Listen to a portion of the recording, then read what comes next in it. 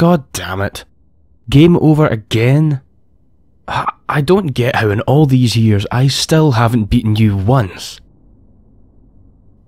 We need to stop making the loser pay for takeout. I've easily spent a small fortune on you over the years. I don't suppose you're feeling charitable enough to go best 3 out of 5? Ouch. That hurt. Right here.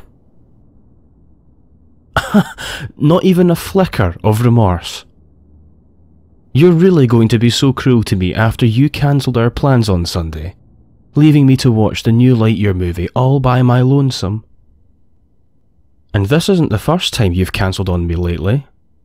It's become a regular occurrence. Yeah. I know, you had the dentist. But still. I missed you, dude. The movie wasn't the same without you there. Oh, you know I'm not just saying that. Everything's better when you're around. Why do you think I've put up with you for so many years? And remember, you didn't always have such a sparkling personality to draw me in.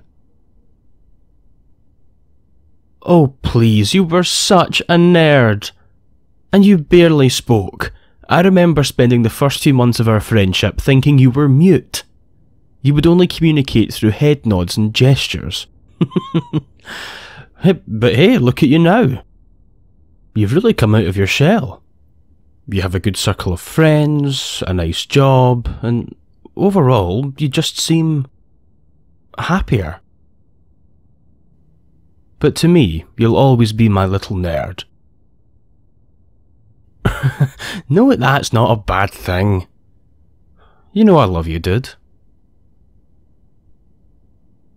No, I do. I love you. I know this may seem sudden, but not to me. Okay, I guess I'm doing this now. I've had a crush on you for, well, years now. Since we first met, actually. From the moment you started to open up to me, I loved everything I've seen. Your real laugh, not the giggle, the real gremlin laugh. The way you grip the sleeves of your hoodie when you're nervous. The way your eyes light up when you talk about things you're passionate about. It was impossible for me not to fall in love with you. And I was wondering if, maybe, after all we've been through together, you'd like to try and be something more?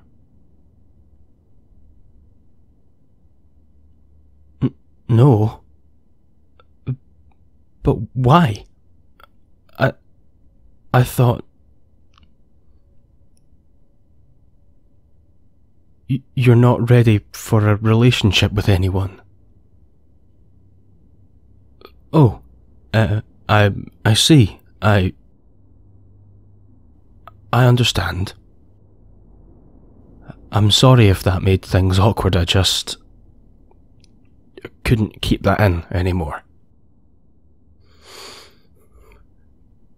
No, I'll be all right. Just give me a second, will you? Can we talk about anything else, please? That's a nice stuffed bear. Where did you get that from? You won it at the fairground on Sunday? Cool. I'd heard the carnival was back in town this week. I was actually going to ask you if you wanted to go, but you... Wait a second. I thought you were at the dentist on Sunday. No, you definitely said dentist. Why would you lie to me about going to the carnival? You've gone and done stuff with other friends before, so I know you have no problems telling me about that. What secret could possibly be so important that you keep it even from me? I don't... Wait. There's someone else, isn't there? You've met someone. That's why you've been so distant. Why you've been cancelling on me at the last minute. Why you've started to change your look. What do you mean I'm imagining things? Are you joking? Take a long look in the mirror. Since when have you started caring about how you look? When have you ever worn anything other than sweatpants and oversized hoodies? Hell, you're even wearing your hair different. And you're trying to tell me nothing is happening. How stupid do you think I am? Have you been ditching me to see someone? Don't lie to me! Is there someone else? Who are they?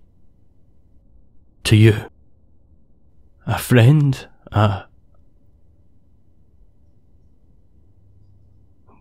What?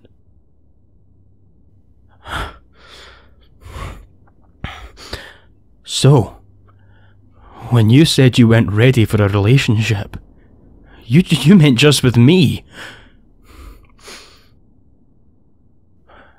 Sorry? You're sorry? Why? That I found out?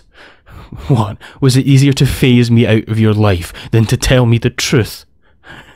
After all these years?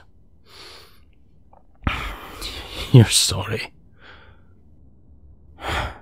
No. No, I don't think you are. Not now. Not yet. But you will be. What do I mean? Oh, nothing at all. I'm merely implying that, being your best friend, I've been exposed to a lot of the aspects of your life that others don't get to see. Hobbies that you keep hidden out of embarrassment. TV shows that you'd never admit to watching. But another benefit of being so close to you is I also get unrestricted access to your room and its contents. Like the diary you keep hidden in the second drawer of your bedside table. The diary filled with your innermost thoughts, feelings, desires, where you scribble such secrets into. Secrets that you kept even from me. Or thought you had.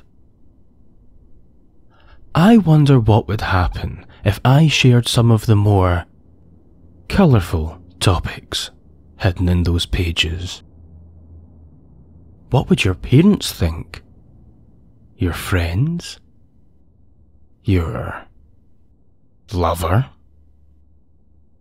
Hell, I bet if I worded it right, I can even get it to flag up for the HR team at your job. Don't look at me like that. Don't you bloody dare. Everything you have now, your job, your friends, your life, is because of me. Because I took the stereotypical high school, shy, nerdy kid under my wing and spent years boosting your confidence, years investing my time and effort into bringing you out of your shell and introducing you to new people. I gave you everything. And now that you no longer need me, you're casting me aside? Phasing me out of your life and replacing me with this 2-bit romantic. Well, no.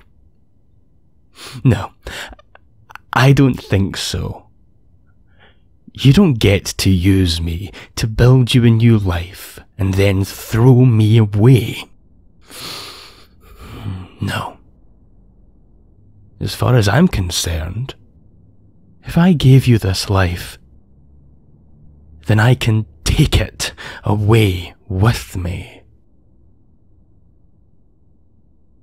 But it doesn't have to be this way.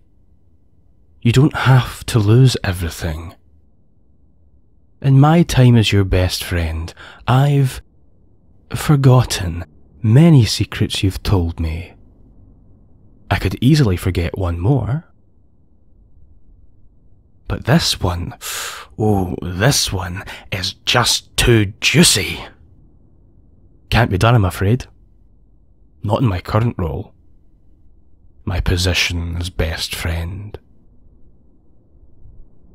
But as boyfriend, well, there isn't anything I couldn't do for you. I'd move mountains, part oceans. So keeping one little secret? Easy. Oh, no. Don't think of this as blackmail. No. Instead, think of it as the natural progression of our friendship. The inevitable blurring of the lines between friend and lover, finally reaching its conclusion. You've always needed me. Without me you were weak, scared, nothing. But now, you don't have to be scared. I won't ever leave you. Because now, I need you too. I almost lost you, but I promise, I'll never let that happen again. Oh, darling, shh. It's all right. Everything's going to be all right now. Come here.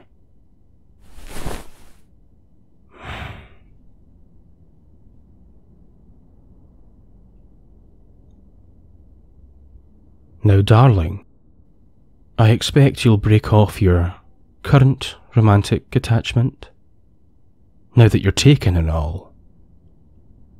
Will you do that for me? Answer me.